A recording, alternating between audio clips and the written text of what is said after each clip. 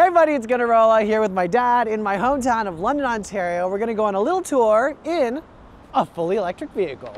Chevrolet invited me to test out their all-electric Equinox EV with an estimated range of 513 kilometers on a full charge. I've been thinking of switching to an EV for some time, so this was a great chance to get some hands-on experience. The Equinox EV is a high-tech vehicle that's still easy and fun to drive. The main control center is this 17.7-inch touchscreen with Google built in. But things like climate control are still accessible through physical buttons, so you can get to them easily. We went for a ride-along with Andrew, our Chevrolet expert. Alright. Wow, it's so silent. Something is vibrating on my butt, and I don't know, is that me or is that the chair? The Equinox EV features a range of safety features from lane assist to automatic emergency braking, and there's even seat vibration pulses to alert you of obstacles and potential crashes. But the most impressive feature? This car can drive by itself.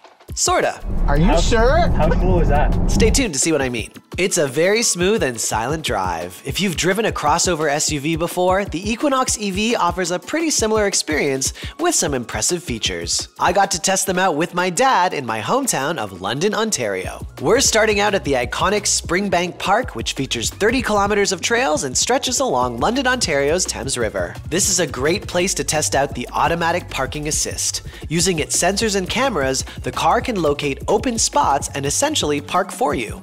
I found that it works best with parallel parking, which is where I need the most help, so this was a welcome feature. Next, it's time to fuel up. We're headed to the Black Walnut Bakery Cafe downtown. To get there, we're using the built-in Google Maps navigation, which means that yes, you can even speak to it. Hey Google, navigate to Black Walnut Cafe. One of the main concerns I've had when adopting an electric vehicle is knowing whether or not I have enough charge to get to where I want to go. Thankfully, the built-in navigation will tell you your remaining estimated battery upon arrival at your destination.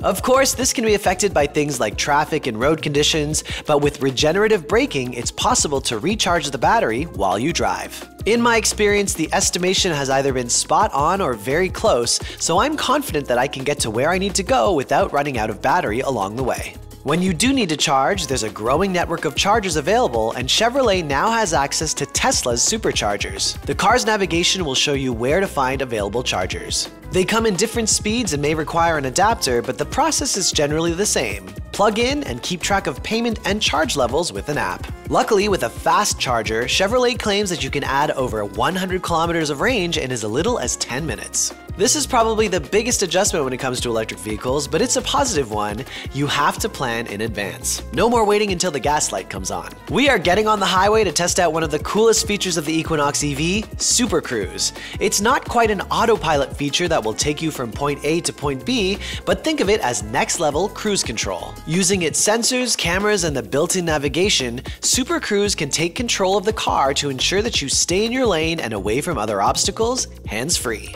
The green light on the wheel lets you know when it's active, and you can always regain control of the car at any point.